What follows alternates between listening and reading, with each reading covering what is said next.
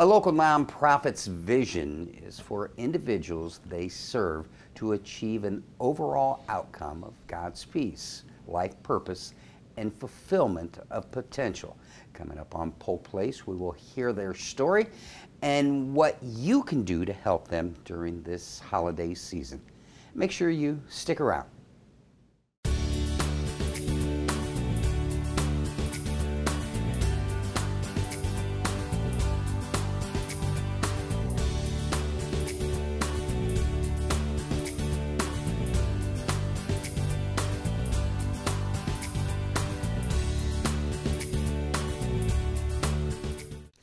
Welcome to Polk Place. I'm Brian Lacey, and joining me in studio is Steve Turbyville. He is the president and CEO of Lighthouse Ministries. Welcome to the show. Good to be with you, Brian. Well, for the folks that may or may not know, let's give a little bit of a rundown as to what Lighthouse Ministries is. So, Lighthouse Ministries is a gospel rescue mission that provides a life learning campus for men, women, and children for residential, so that they might have a place for residence and that they might have a place for spiritual growth, developing relationships, and then being provided an opportunity of education and employment. And we go through a process with them that's a program that lasts 7 months for the spiritual and education component and community component, and then we roll that over into employment. And so we have an average stay of about 18 months, and then they move into permanent housing. Let's kind of break it down a little bit more. From the rescue mission side, bringing them in to help them. Talk to me a little bit about that and some of the things that they go through. So when we were established in 1977 to house and help men and women, on the streets as they came in, and it was what many would call a soup kitchen at the time. It was soup, soap, and salvation. And we would provide chapel services, meals, and shower, and a bed for the night. That grew into a program that provided all these other components, the education and the employment side of things, so that we have in 1986, we moved from the storefront on Kentucky Avenue and Bay Street to the location on West Magnolia that we have the Men's Rescue Mission and the Recovery Program. Across the street in 2001, in December, we moved into the Women and Children's Facility, and that provided the same kind of programming for men, for women and children, also a preschool and the Adult Learning Center. Out of the rescue mission side is individuals come because of emergency needs.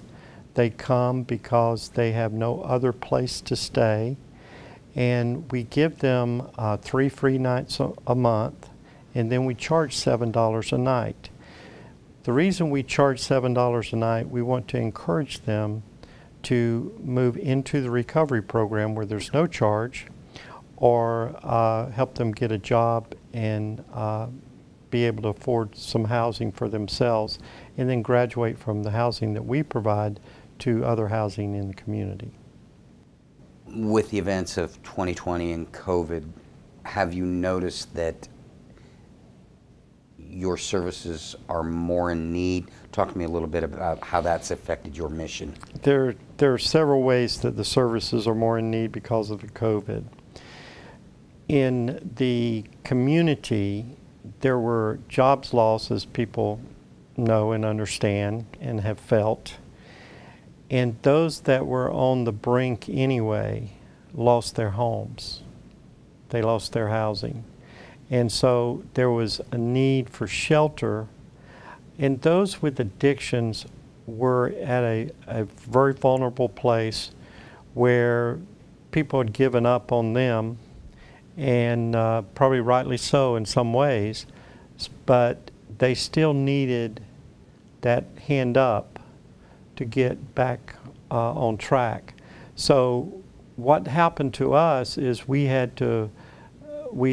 stopped our chapel services and held them outside, and we had to put beds in the chapel area to accommodate more folks coming into the rescue mission. Then the other part of it was the Women and Children's program. We went to capacity there, and we went to capacity on our recovery program for men because the needs were great emotionally, physically, financially, and all those areas. One of the things that you said, a hand up, and part of that hand up is the education. Let's go a little bit more in depth as to some of the things that brings to those that are in need. Okay, so as we assess individuals, we find out what education through testing that they've had and what they are able to parlay into a job and that sort of thing. And when we started working in this population, we found out that there needed to be more accommodation for GED and high school diploma, because what happens is the trauma in people's lives, they get to a place where they can't learn. And it's not really that they can't learn, it's that their mind is telling them they can't learn. And so we have to accommodate in the program to give them confidence that they can learn, and it's in small bites. So that takes a little time. The other thing is to get testing and to get accommodations through a psychologist, you have to pay like a $1,200 fee. So what we've been able to do is partner with other gospel continuum of care individuals that have the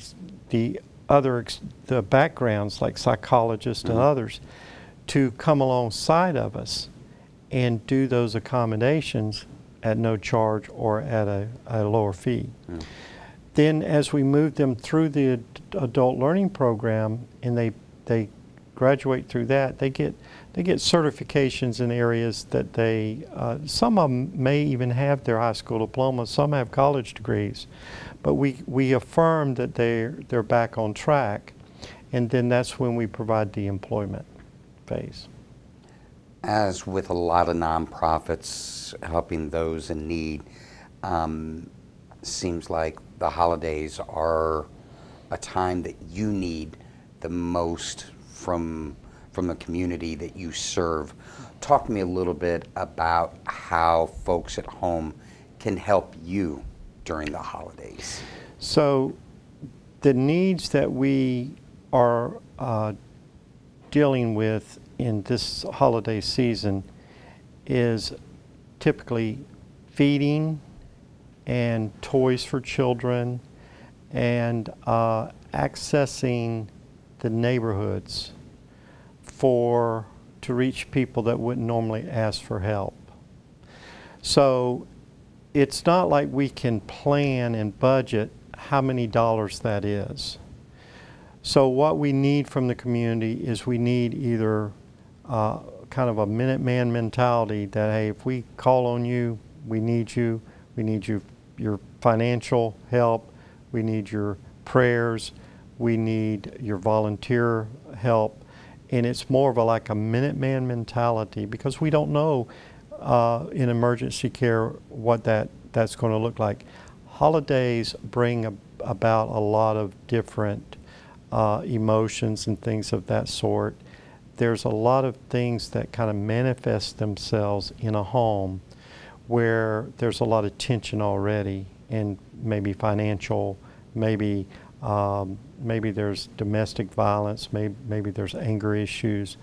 And so we have to be kind of on point on those needs.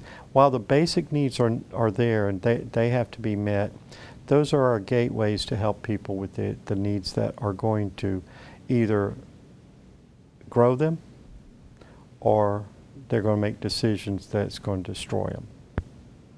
One of the things that you guys do yearly is a Christmas Eve feast. Let's talk a little bit about that and what's available and who can come and how folks can help out with that. Okay, so the feedings, Thanksgiving and Christmas, we do, like Christmas coming up, we have the feeding that takes place at 4:30 on Christmas Eve, and then 5:30 on Christmas Eve, and then 4:30 on Christmas Day, and 5:30 on Christmas Day. So we have need for volunteers to serve at the tables and to prepare the meals. We have needs in regard to just people being there to socialize and fellowship with the individuals. And then we have our food box distribution. And the food box distribution on meals this Thanksgiving, I think we did 36,000 meals through food box distribution. And we look like we're going to run into probably maybe 24,000 meals Christmas or more with just the food box. We've got about 30 seconds left, Steve. What I want you to do is inspire folks that may be watching to get involved, to help those that need it the most, and to help you, Lighthouse Ministries. Well, thank you, and thank you for allowing me to be here. I just want to encourage everyone to know that when you give in any way at the Lighthouse Ministries, you get back much more than you could ever give.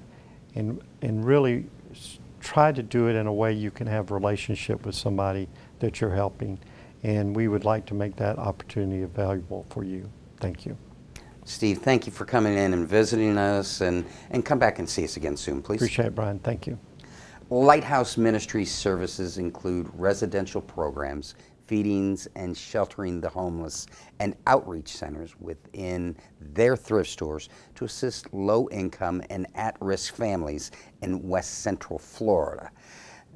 The mission serves their homeless guests 365 days a year. The Gospel Rescue Mission is for homeless and at-risk men as overnight guests. Their Life Learning Program is a residential men and women's program and is a comprehensive values-based approach, provides direction, encouragement, and accountability for residents as they live their lives under the leadership of Jesus Christ, seeking to recover from their addictions, destructive lifestyles, and homelessness.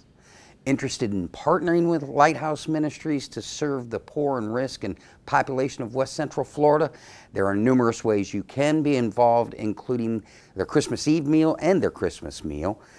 They're located at 117 East Magnolia Street in Lakeland. Now, if you need more information on any of their programs or volunteering for them or helping them out financially, give them a call, 863-687-4076, or look them up on the web at www.lighthousemen.org.